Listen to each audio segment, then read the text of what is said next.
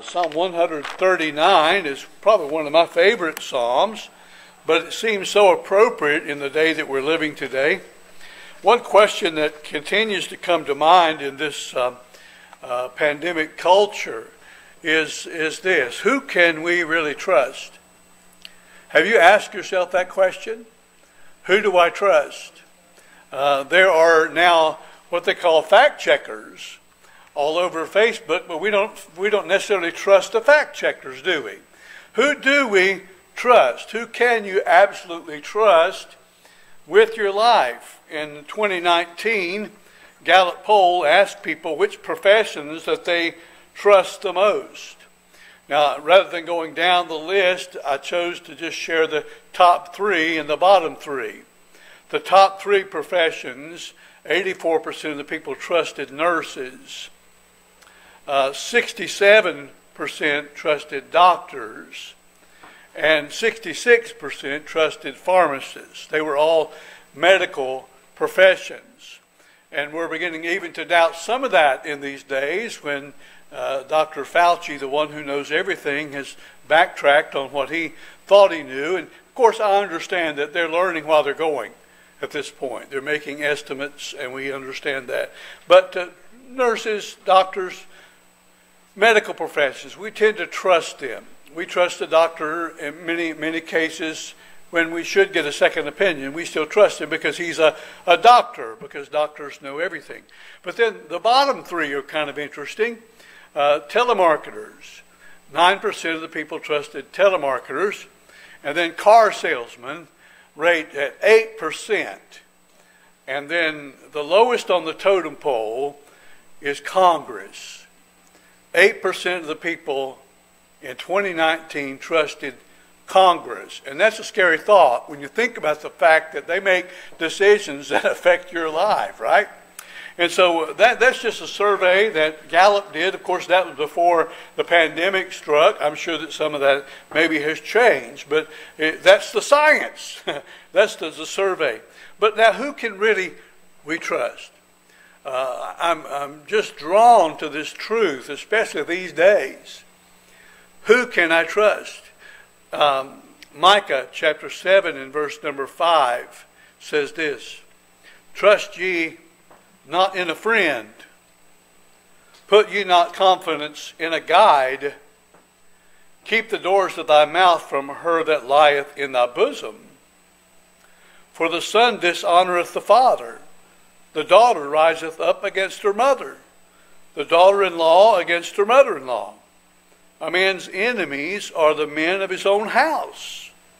Therefore will I look unto the Lord. I will wait for the God of my salvation. My God will hear me."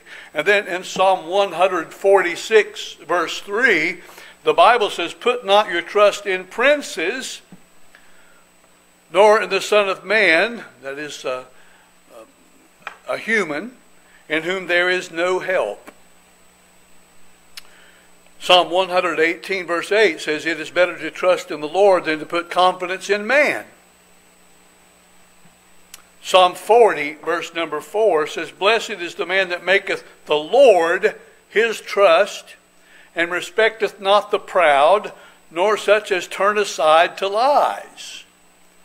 So Scripture tells us, and it kind of weeds out every other person except one that we're supposed to trust.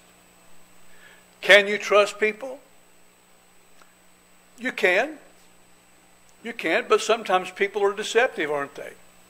Sometimes people aren't telling the truth. Who can you always trust? Every single time. Who is it? The Lord. You can always trust him. Why? Why can you always trust God? Well, Psalm 139 is a detailed psalm, and it reminds us of some of the attributes, not all of them, but some of the attributes of our God. The God that loves us, the God that sent his Son to die for us, the God that we follow, the one that we trust, hopefully, with our life. Before we go on, I want to ask you this question. Do you trust God? Do you really trust God? In a practical way, in your life, do you trust God? Or do you tend to rely upon everybody else to tell you what to do? Do you trust God? Or do you depend upon the latest poll on Facebook? Who do you trust? Because I want to show you, beyond a shadow of a doubt this morning, why the only person in the universe you can absolutely trust every single time is the Lord. You can put stock in His word because He never has lied one time, nor will He ever lie. It's the only constant in the whole universe, the only thing that doesn't change. The Bible says Jesus Christ the same today and forever. Yesterday, today, and forever. He changes not. Psalm 139 tells us why. We can absolutely trust God all the time. First of all, we can trust Him because He knows everything about us. He knows every single thing about you. I love that. It says in verse 1, O Lord, Thou hast searched me and known me. Thou knowest my down sitting and my uprising. He knows when you sit down and stand up. And it says, and Thou understandest my thought afar off. Thou compassest my path and my lying down, and art acquainted with all my ways. For there is not a word in my tongue, but lo, O Lord, Thou knowest it altogether. Thou hast beset me behind and before, and laid Thine hand upon me. Such knowledge is too wonderful for me. It is high. I cannot attain unto it. What He's saying is, what you know about me, God, is far beyond what I'm able to know about myself. He's omniscient, omniscience, all-knowing. He knows all things. He knows what we do. In verse 2, it says that He knows when you literally sit down and when you stand up. How many of you know how many times you sat down and stood up today? I mean, as smart and wise as you people are, you can't tell me how many times you sat down and stood up today? How many hairs are on your head? Say, fewer than there used to be. You don't know, do you? Have you counted lately? The Bible says that God knows every single thing about you, every single detail of your life. He knows what you do. Verse 3 says He knows all of our ways. He knows the very words that we say, whether audibly or whether words that we say in our hearts. Friends, there are people today who are afraid to open up their life and share their life with you, because they're afraid of what you'll think about them if you knew what they've done or what they're doing or what they're thinking. It's hard to get close to some people. It is. They have this wall in front of them. Play their cards close to their chest because they don't want you to know everything about them.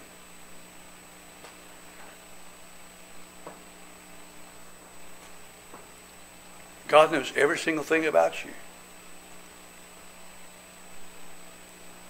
There's nothing that He doesn't know. It's like it's wide open in front of Him. He knows the times when you did well but nobody noticed. He knows how hard your life has been lately. He knows all about your family life at home. He knows what you've given and what you've withheld. He knows your innermost thoughts and desires. He knows why you're here today. He knows what's weighing heavily upon your heart today. He knows the fears that you have.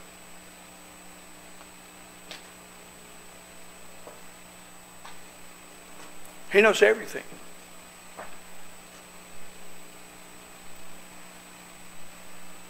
Is there anything you wish God didn't know about you? See, it's hard for us to perceive this, and the Bible says it is. It's beyond us. It's too wonderful, too full of wonder for us even to truly wrap our brains around the fact that there's nothing God doesn't know about us. Here's a positive thing I want you to think about. Yes, God knows what you've done wrong. But here's the deal. He also knows why. He knows the whole motive. He knows what led you to the decisions that you've made in your life, good or bad. He knows those things. Things you've never expressed or never shared with anybody on this planet. God knows. He knows the pain that you feel right now that you've hidden from everyone else. Have you ever noticed why suicide is always a surprise? People that are left behind say, why didn't I see something? Why didn't I do something? Because suicide is a compilation of thoughts that are private, that are stuffed inside. Plans that one person makes that he doesn't share with anyone else. But listen, God knows those thoughts. How many of you had why questions this year? Why? God, why? Why could you do this? Well, he knows why. There is a sovereign reason why. We may or may not understand it in this lifetime, but there is a why, because our God knows everything. He knows the past and the present and the future, all in one glimpse. Now that's beyond us. I'll be honest with you. I don't know what the future looks like. When I start to think about what it possibly might look like, it's a scary thing. But I'm comforted because I know that it won't be a surprise to the Lord. And that if I'm His child, I will not be alone going through that. And that's the next point in the message found in verses 7 to 12. Why can I trust God? I can trust Him because He will never leave me. Verses 7 to 12 in Psalm 39 says this, whither shall I go from thy spirit? Or whither shall I flee from thy presence? If I ascend up into heaven, thou art there. If I make my bed in hell, or the place of the dead, behold, thou art there. If I take the wings of the morning and dwell in the uttermost parts of the sea, even there shall thy hand lead me, and thy right hand shall hold me. If I say, surely the darkness shall cover me, even the night shall be light about me. Yea, the darkness hideth not from thee, but the night shineth as the day. The darkness and the light are both alike to thee. What have you done in the dark that you thought that nobody else knew? God knew it. And here's the deal. He was right there with you when you did it. He'll never leave you. I mean, think about the significance of that, church. Because God knows everything about us, the good, the bad, and the ugly. Yet He chooses not to leave us. I wonder how many people have forsaken us, or how many people have we forsaken because they did something to us. That's why you can't trust people. Why would a mother forsake a 4-year-old? That's what my mom did. Why? Doesn't make sense. What could be so important that she would fall in love with a guy at Singer Sewing Machine where she worked and leave my dad and my sister and myself? Me, 4 years old, we just bought a house 2 years before she left. Why would she do such a thing? It's not even natural. Because you can't trust people. Because they're people. Because they're sinners. Every single one of us are sinners. Who can you trust? You can trust the Lord, because He will never, ever leave you. The psalmist said, when thy father and thy mother forsake thee, the Lord will lift thee up. Amen. He's omnipresent. That's the theological term. It means all, always present. He's everywhere at the same time. There's no place in the universe where God isn't. It's impossible, because he's omnipresent, to hide anything from him. Every sin we commit is done in his presence. It says even darkness is light to him. The scripture says men love darkness because their deeds are what? Evil. But the Bible says even darkness is light unto God. Likewise, on a positive sense, and from a positive standpoint, since God is everywhere, we're never alone. You may feel alone, but you're never, ever alone.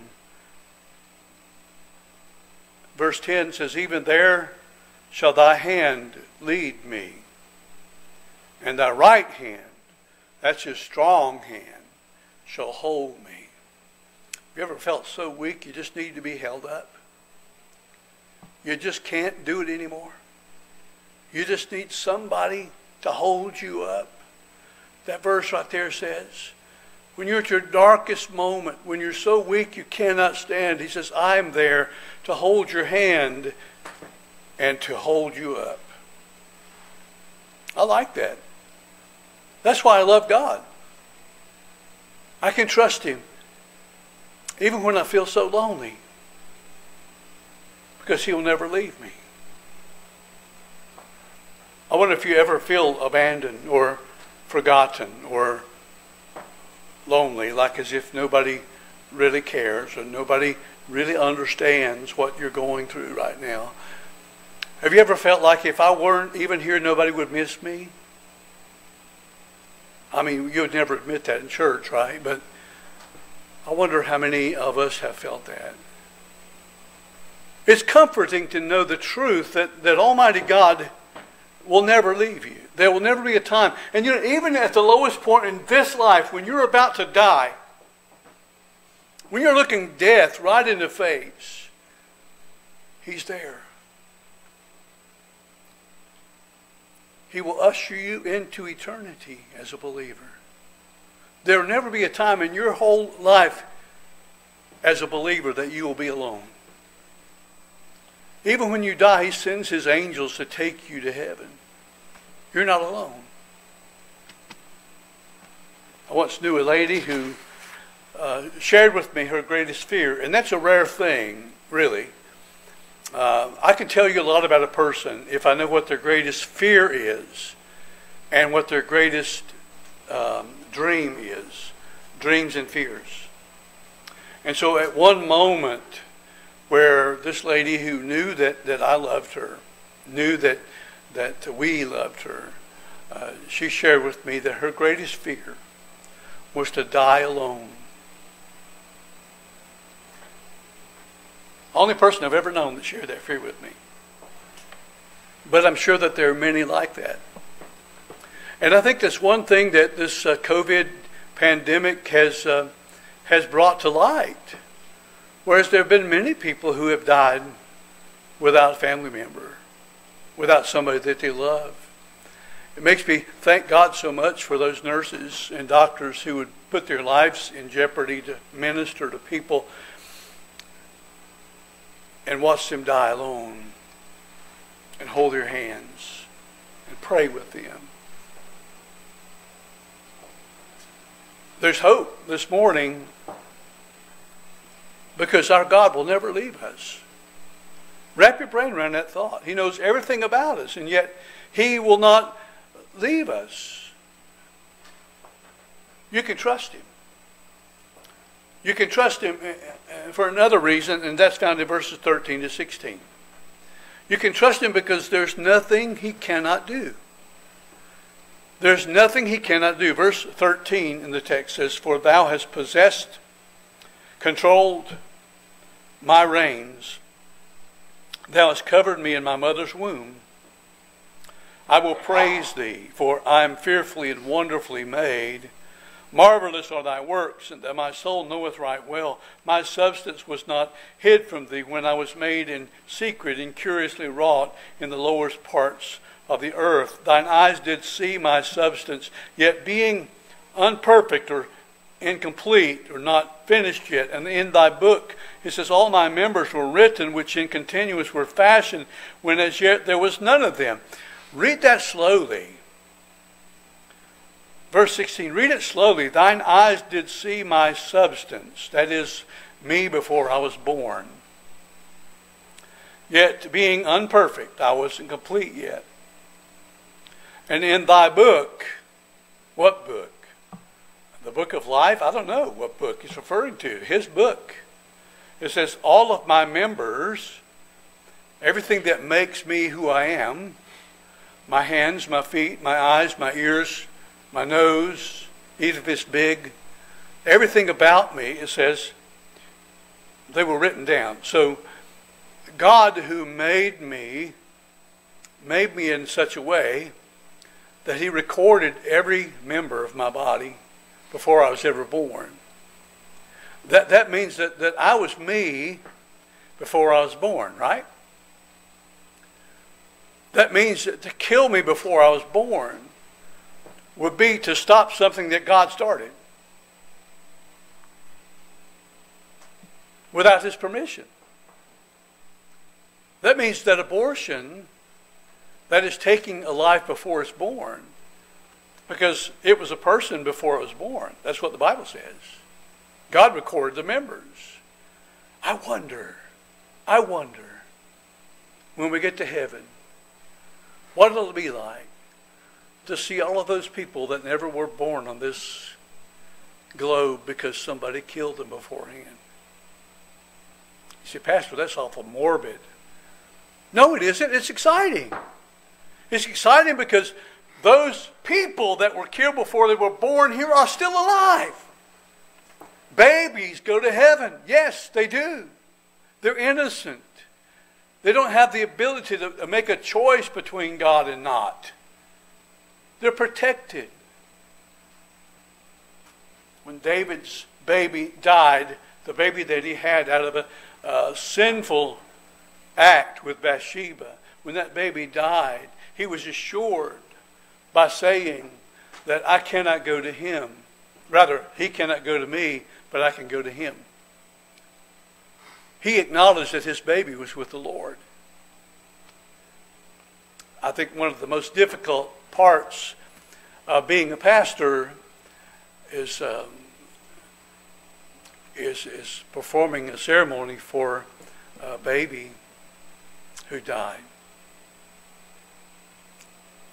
One of the heart-wrenching sights is to see that little white casket this long. There will be no more death in heaven. And those little babies are with Jesus. We can look forward to that. You say, well, how is that possible? Because Jesus died and rose from the dead. Even so, them who believe in Christ Jesus, they'll rise from the dead as well. And because there's nothing God can't do. The Word is omnipotent. He's all-powerful. Listen to what Paul said in 2 Corinthians chapter 9, verse number 8. It says, and God is able to make all grace abound toward you, that ye always having all sufficiency in all things may abound to every good work. How many times did you see the word all in that verse? God is able to make all grace abound toward you, that ye always, that's a form of all, having all sufficiency in all things may, it says, abound, not just get by, but abound to every good work. That's what Paul said. Ephesians chapter 3, verse 20, it says, now unto him that is able to do exceedingly abundantly, above. Notice how many adjectives you find in that verse. Adjectives that describe what God is able to do. Know unto him that is able to do exceedingly abundantly above all, there's that word again, that we ask or think, according to the power that worketh in us, unto him be glory in the church by Christ Jesus throughout all ages, world without end. Amen. The psalmist reminds us this morning that there is no limit on what God can do in our life, in this world, in this country. God is absolutely able. There's nothing. There should never be a time, honestly, where we are hopeless. Although, when we look with the eyes of humanity rather than through the eyes of the Scripture, we will feel hopeless in days like this. There's nothing God can't do. Nothing. Is there anything too big for God? What's the Christian answer? No. What's the real answer in your life? What have you limited God doing? Is there anything in your life that you feel impossible?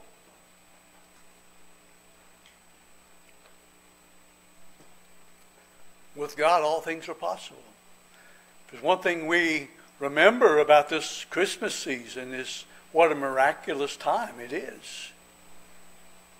We think of how impossible it would be for a woman to be pregnant who had never known a man in a physical way. Amazingly, that baby she bore was predicted to come over 700 years before he was born. The place that he would be born was predicted. Bethlehem. Isaiah 53 predicted his crucifixion. That he was give his life for a crime he didn't commit. That he would give his life for others.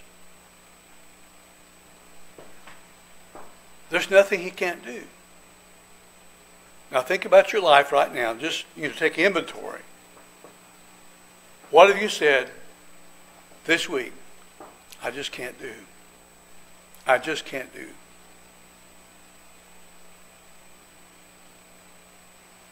The Scripture says, and that's the Bible, right? That's what we say we believe.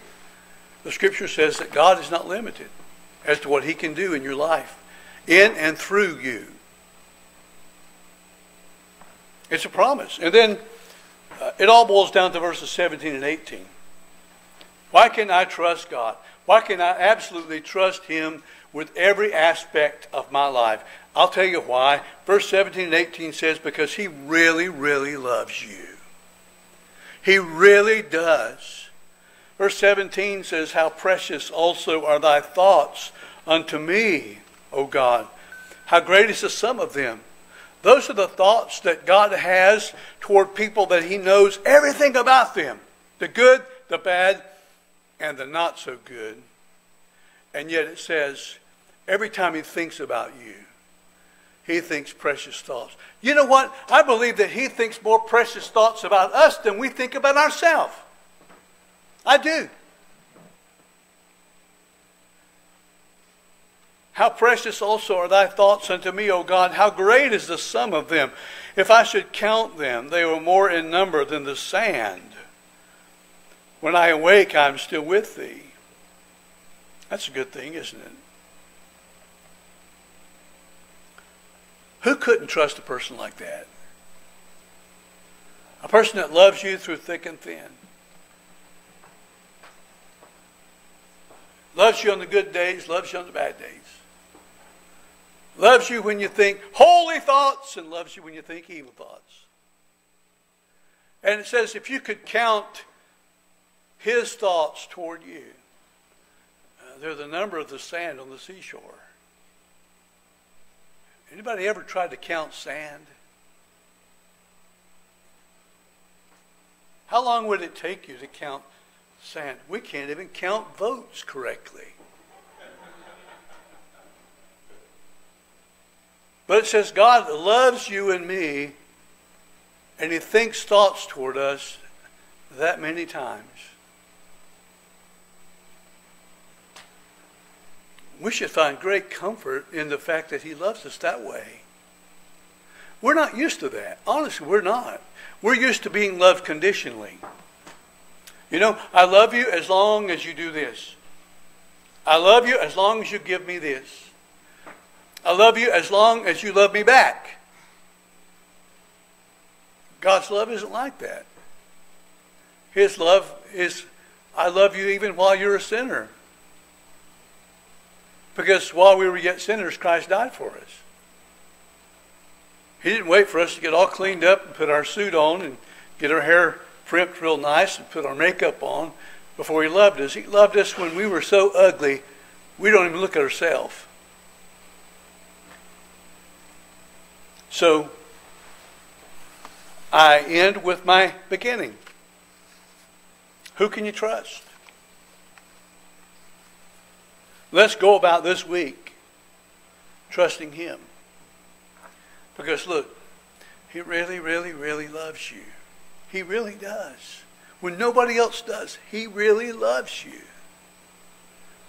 And He proved it on the cross of Calvary. And that's why every quarter here at Sedge Garden, we observe the Lord's Supper. And it's an opportunity for us to reflect and remember His love for us.